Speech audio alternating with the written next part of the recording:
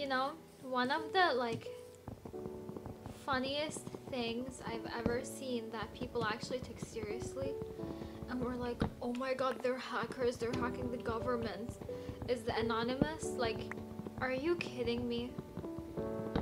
It's like a parody in real life. Yeah, we are Anonymous, we are Legion, expect us. Are you kidding me?